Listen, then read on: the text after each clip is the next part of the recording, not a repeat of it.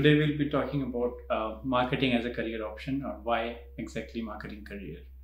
So we'll be covering pros and cons, both side of the coin today. My experience has been over a decade or so in marketing field right now, and it has been actually 12 years. So I just thought of making a video about pros and cons of marketing as a career, or why even marketing career for that matter. I have done marketing in India and also in Canada and some part of states as well during my travels around events or so.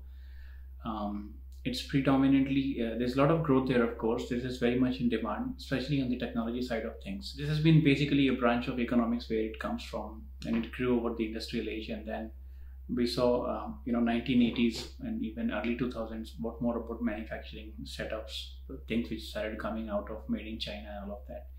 But right now, there's a lot of technology buying which is happening globally, and with COVID-19 around and digital adoption around, what has happened predominantly across the globe is that people have started using a lot of video conferencing tools, MS Teams, or even Zoom for that matter. So there is obviously a lot of growth in terms of whole digital adoption. I can say safely that there are about I think overall 3 to 5 years quickly the adoption has happened. This wouldn't have happened if COVID-19 was not in place.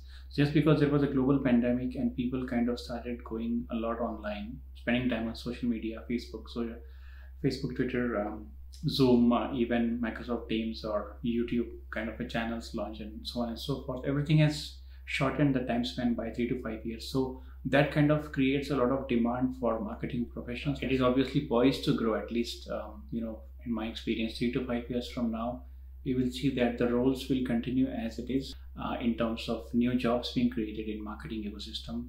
So I'm talking about things like artificial intelligence marketing analyst, or marketing analyst for AI, or machine learning marketing analyst, or machine learning analyst for marketing. There will be so many new jobs will be created across the globe. AI and obviously machine learning will have a role to play. Will have a big role to play in all of that. And anybody who is a youngster to my generation, like I come from Generation Y or the millennials, we are about 25 to 40 years of range now. The oldest are still climbing the medium level of managements across the organizations and across the globe. We will see a rise of Gen Zers, so I think they are around 19 to 24 age group as I speak today, and then when they enter the workforce, there will obviously going to be a lot of demand. There is significant growth, so there will be a lot of job opportunities. When I say career, we're talking about opportunities in terms of number of jobs you can have, number of level of management you can climb quickly, and the salaries and everything all together. For example, US is trying big time right now to basically give them free paychecks. So I think as I speak today, they are getting around $1,400 a month, all of them who are unemployed. And this has been a trend in Canada as well, in North America, which is like through CERB or even through a lot of business lending. People have been given a lot of free money by the governments of the respective countries, and at least in the developed world, it will be basically invested obviously in the businesses, and some people might want to try to save money, so on and so forth. But there will be significant boost in terms of number of new businesses being created, more specifically in the United States of America, because of the dollar being the lead currency of the globe. Person looking at marketing as a career choice, they will obviously have a lot to gain from this, because whenever we talk about starting any online business or any business in 2021, for example, marketing is the first thing which will come to the mind of the entrepreneurs or whoever is starting that company. Now digital, so if you talk about all the areas of marketing, digital marketing as, let's say, one ecosystem is poised to grow the most. Like I said, because of the rise in the free money printing across the globe in the developed economies, people getting free paychecks in the name of unemployment, there might be good or bad reasons for that.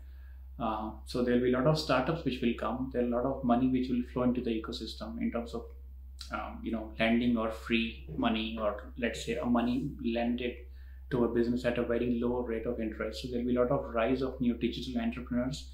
And out of that, since digital marketing is sort of very measurable and it's much cost effective as compared to any traditional form of marketing like OOH or billboards and hoardings or print media or even radio or television for that matter, Digital marketing is the one sort of area which will grow the most. Now, when I say digital, it is a little gray area in terms of the name nomenclature of it. I'm not a fan of the word digital marketing because actually anything and everything which goes online over the internet could be really called as marketing, and that's all people are doing. That's everything what people are doing right now in the COVID-19 era.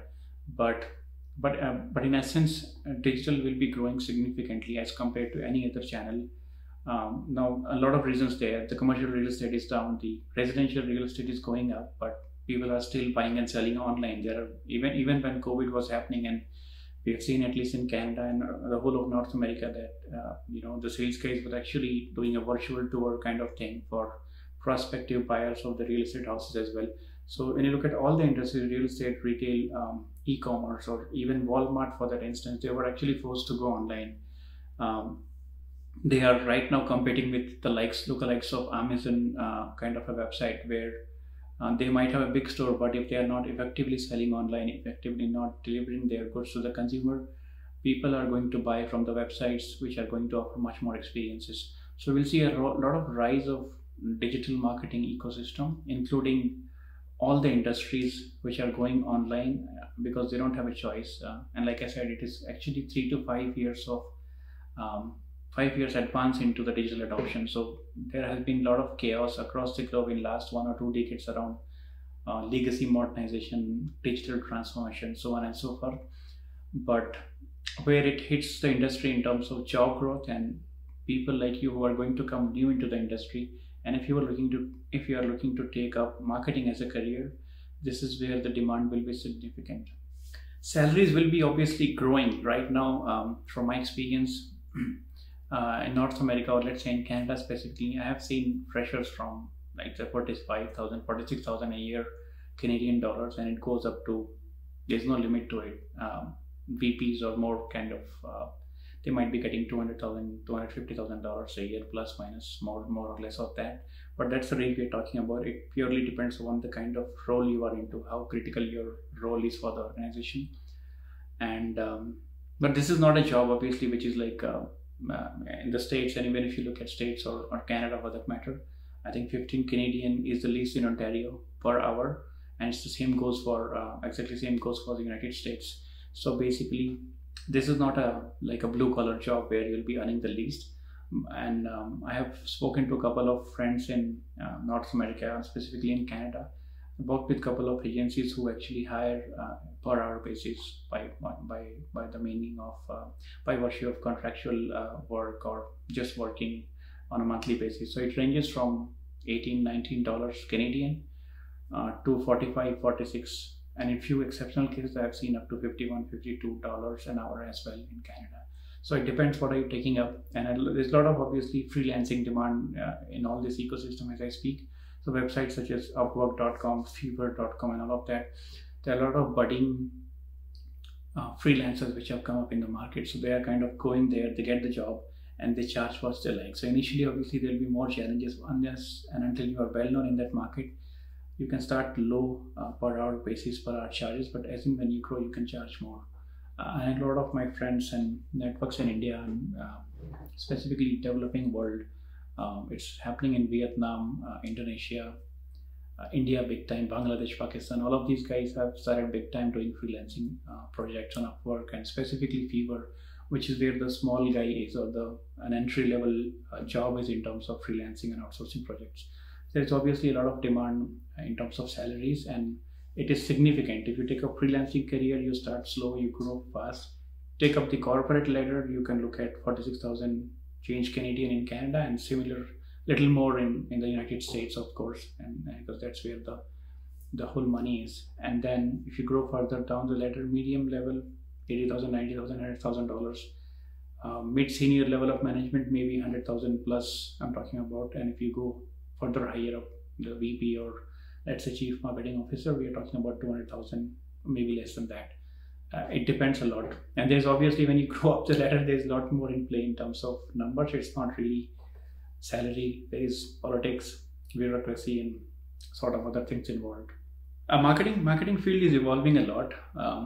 It has been transformational. It is in fact in the driving seat. So it is just a matter of chance that all these technology giants grew so big that they kind of are overtaking across the world right now.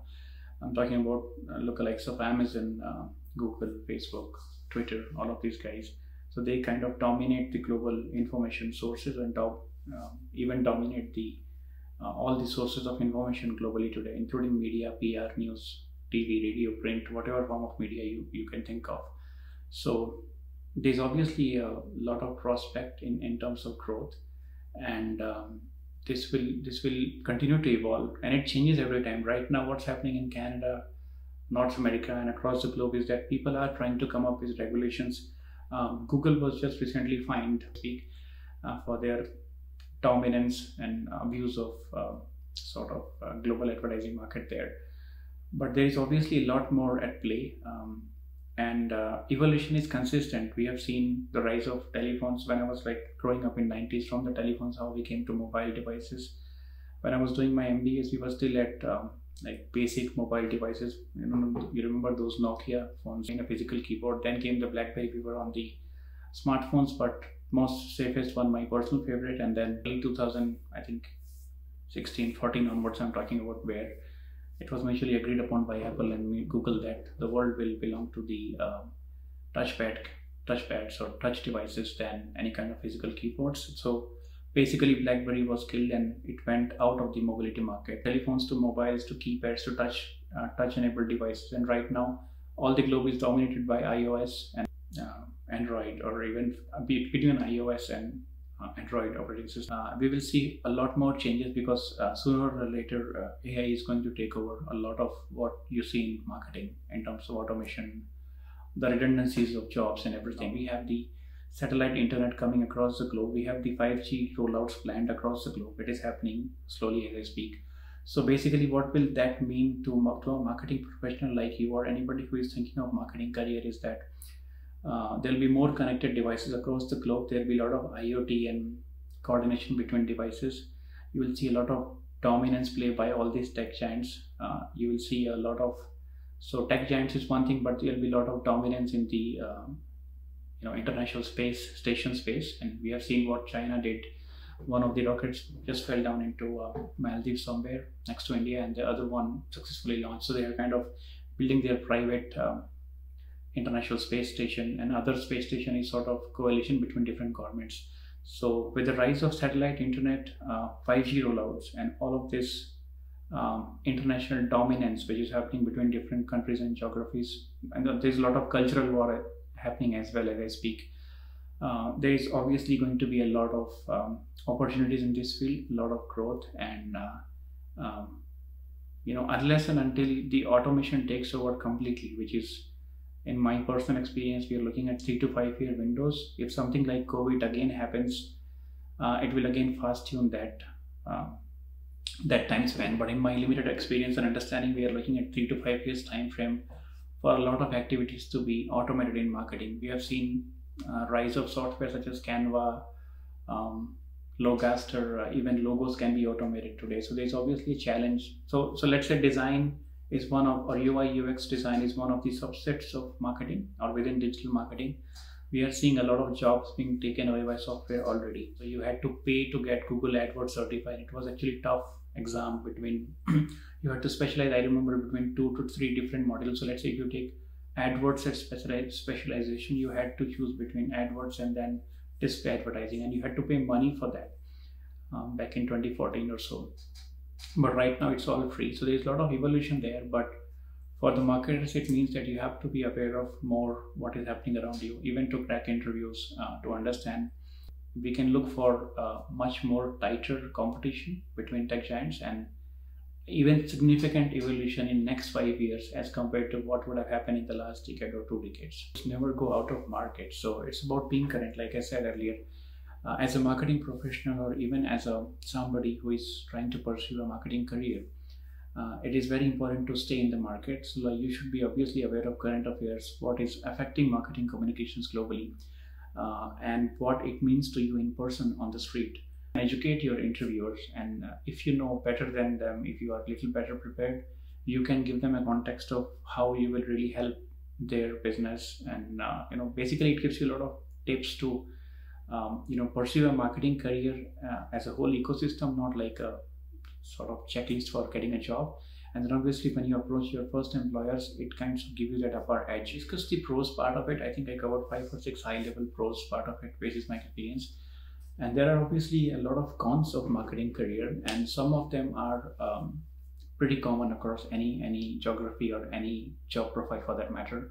So one of the cons is obviously the competition. The competition is heavy, and we never had, and especially in digital marketing, there's a lot of heavy competition because of so many new people coming in. The young blood is much more intelligent, much more digital than my generation. So let's say the millennials are currently serving the most of across the geographies in terms of the working population, but the Gen Z, which is coming up slowly in the inside the manpower or employed youth as such, they are much more digital. They are much tech savvy.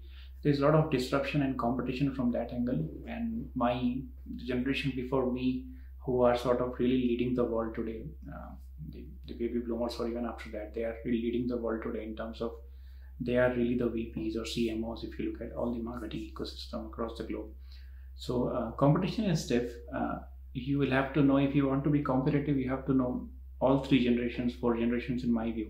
But again, at least if you're somebody looking for a new career, or you're just thinking why even marketing career for me, you should know that you obviously are more accustomed digitally in terms of just being born in a different era or a decade, you are actually at advantage of being more adapted to technology. But again, you are also at certain disadvantage because you have not seen the transformation. So it's just joining the dots between what was not there and what is there, but you are at definite advantage. Obviously, whenever you get a chance, try to learn from millennials, your peers, whoever is your senior there, and you will get a perspective of, I call it like history is what has happened to us, and which is basically you can relate it to marketing as well. Economics is what is happening with you right now on the street when you shop, do online shopping, whatever you do. And AI or evolution is where we will go from here. It is obviously a lot of politics and bureaucracy across corporates, and it is happening across the globe. I have experience in India and now in US and again in Canada. So it depends upon how you look at things as well. But having a bad manager is pretty common. Having a good manager is very rare. So it's about failing fast and being sorry. So if you happen to meet a bad boss or not that great boss, or if somebody who is not encouraging you to do better or improving you at all, you may want to leave that job. Change fast. I would recommend that. Change fast. I have changed a lot of jobs, and every job change has given me a new turn and direction in life. I have learned a lot. So initial few years, let's say 10 years of your career, or even the first 5 years are even more crucial. I would encourage changing jobs, changing bosses. Change the boss if you don't like them. Change the job if you don't like them. Initial 5 years doesn't matter. Up to 10 years you should definitely change, and after that you can stabilize a bit. It depends upon your job and profile. But obviously if somebody is sitting in one job with 20 years, again, I don't want to contradict different views, but I mean, I have seen that that's basically being comfortable. And then at that age, at your age, I don't want you to be too comfortable. I will always recommend to change bosses if you happen to get a bad guy or just a toxic manager, let's say, and there are plenty of them. You will face them when you enter the workforce. Change them and change more often. Search for the right job, or at least get a good boss. Like I always look for my boss before interviews, even before I look at the logo and revenue of the company. So be very specific there, because that can really make or break your career in life. And there is no theory about it. It's all goes by practice. Some people might be good at the face value, might be toxic inside. The other can be vice versa. There are many combinations to it as I speak. But the best is to go with your vision. I want this. If that is being fulfilled, take it. And if not, just leave it from there. There are other cons as well, which is you can look at it as an advantage, not really a con. So let's say in my experience, it is changing a lot. It's very dynamic.